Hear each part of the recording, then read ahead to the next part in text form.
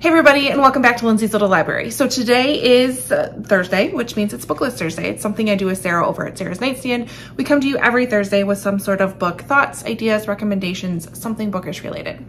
And today is the final Thursday in May. We are gearing up for an awesome Memorial Day weekend. I am so looking forward to it. And with that, we're also starting to make some of our summer reading plans. We're signing up through our local library for the summer reading challenge. There's different challenges out there and things to do, and summer's a really great time to pick up a good book. So Sarah and I came to you today to tell you some of the books that are on our list of books to read this summer. So I have a few of them here. I have actually 6 of them. So I'm really excited, and I'll tell you reasons why I have picked each of them. First up, I have 2 of them. So I am attempting to read my backlist. So whenever I need to pick up new books, I pick the top book from the top shelf all the way over to the side, and then whatever the last book is on the bottom shelf over here. So I have those 2 books up next. First one is All Is Not Forgotten by Wendy Walker. This has been on my shelf for quite a while. I couldn't tell you where I got this from. I want to say it's from Book Outlet. But this is a psychological thriller, family drama-ish. We have a small town in Connecticut, and it's like that perfect, picture perfect, wonderful little small town. Everybody gets along, things are fantastic. Until one night, Jenny attends a local party, and she is attacked at this local party, leaving her physically and emotionally wounded. She then takes a very controversial drug that will medically erase her memory of the violent assault. And in the weeks and months that follows, she's healing from the physical wounds. She doesn't actually recall what happened, but yet she has this pent up emotional scarring that she's also dealing with. And then you have her mom and dad. Her dad is on a quest to figure out who attacked his daughter. And then her mom is acting like nothing happened and everything's just fine. So this is kind of the recipe for disaster. Who knows what's going to happen? The very last line says, oh wow, oh wow, that's a big sentence. Okay, as Tom and Charlotte, her mom and dad, seek help for their daughter, the fault lines within their marriage and their community emerge from the shadows where they have been hidden for years, and the relentless quest to find the monster who invaded their town or perhaps lives among them drives this thriller to a shocking and unexpected conclusion. So, I mean, those are tall words. That's big expectations. Unexpected conclusion. Okay. So we're gonna give this a try and see what happens, and hopefully get to it this summer. What exactly are we trying to do here, sir?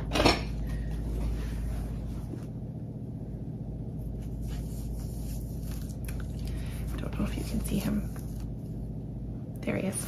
Okay, next one I have, it's upside down. This is the one that I grabbed from the shelf down over here. This is The Girl Who Came Home. It is a Titanic story by Hazel Gaynor. I have a cat who's attempting to jump somewhere. He shouldn't. All right, so we have dual timelines. We have Ireland 1912 as 14 members of a village set sail on the Titanic, hoping to find a better life in America. So we have 17-year-old Maggie. This journey's bittersweet. Her future lies in the unknown new place. Her heart remains in Ireland with her sweetheart she left behind. Maggie's one of the few passengers to survive the wreckage. Waking up in New York, she vows never to speak of the terror and panic of that fateful night again. So then we have Chicago 1982. Adrift after the death of her father, we have Grace trying to decide what comes next, and her great-grandmother Maggie shares the painful secret about the Titanic that she's harbored for almost a lifetime. The revelation gives Grace new direction and leads both her and Maggie to unexpected reunions with those they thought they lost long ago. So I am here for the dual timelines. Oh, and there's like letters in here. This can be fantastic. I'm excited. So there's that one. All right, the next book that I really want to get to this summer is going to be kind of my atmospheric read. This is The Lake by Natasha Preston. I have yet to read a Natasha Preston book, and I have like 3 or 4 of them. So I'm really excited about it. This takes place at a camp. It says, welcome to Camp Pine Lake, where the only thing scarier than a ghost story is the past coming to haunt you. I plan on reading this at the lake at some point. I know we're going to go there in June, like right away. So maybe I'll pick it up and bring that with me.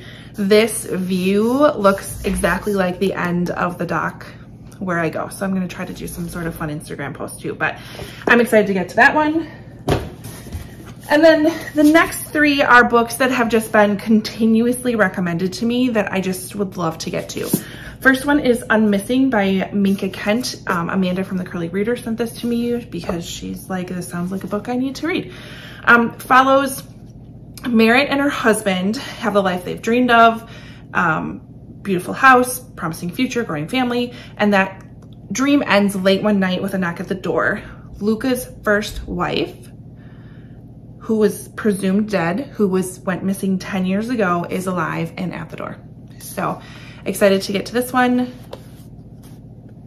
I gotta pick it up. Next one I have is Book of Lost Names by Kristen Harmel. A couple people have read this recently, have recommended it to me. So World War II, that's all I have to say. World War II historical fiction. I'm here for it. And then we have The School for Good Mothers, which again, I've been hearing about, by Jessamine Chan. So I've been hearing like you shouldn't really like the book, but you can't help but like the book.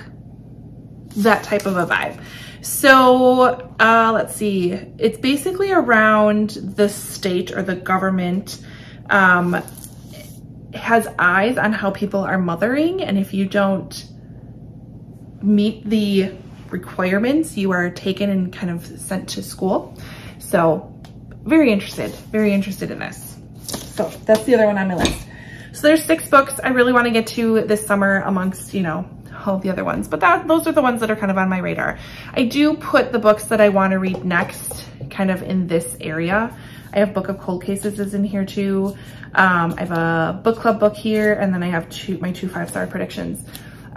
So I will find some room amongst these book sleeves to add this pile to it, and we'll see kind of what we get through over the summer, but hopefully all of them. I don't know, we'll see.